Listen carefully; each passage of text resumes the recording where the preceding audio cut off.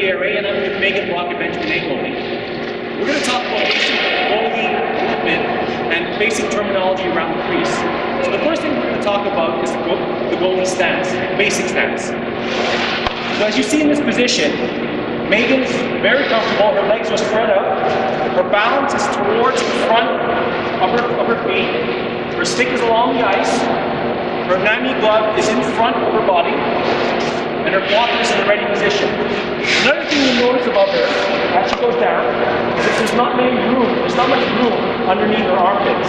That's really important. So if Megan can go up and show you a regular stance with her arms out like this, you'll see that some goalies tend to do this. Put their arms up and put their hands out like this. And that creates a lot of holes to shoot at. So you'll notice that Megan's go down to the basic stance. That's a very good stance to be in. If you look at her, there's not much to shoot at. So Megan has a good basic stance. The second thing we're going to talk about now is movement around the crease. So Megan will show us a left to right basic shuffle.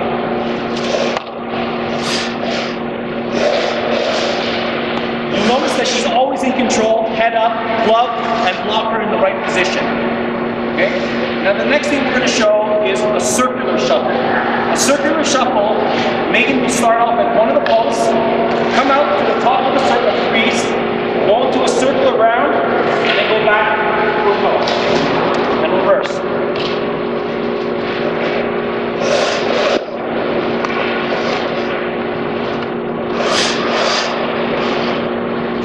Good. Now we're going to talk about movement in the crease in the protected zone. One of the things that a lot of goalies tend to do on a circular shuffle is to go all the way around here and shuffle over here. The problem with doing this is that she's so far out of her crease, she's gone to what we call the Bermuda Triangle for ring-out goalies. This triangle over here, for a goalie, is a terrible place to be.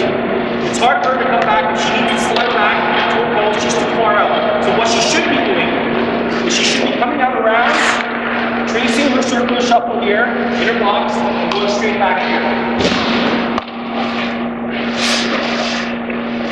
That's good.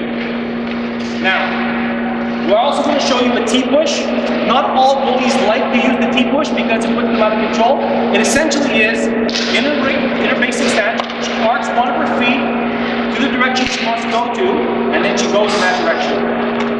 She goes to the left, and she goes in that direction, to the right, points, and she goes in that direction. A T-push is faster than a shuffle. But the disadvantage of a T-push is if you're in route of doing a T-push and the ring changes direction or a shot comes at you, it's harder to react. Whereas a shuffle, the toes are pointed in front of you and it's easy to make a quick save. Okay?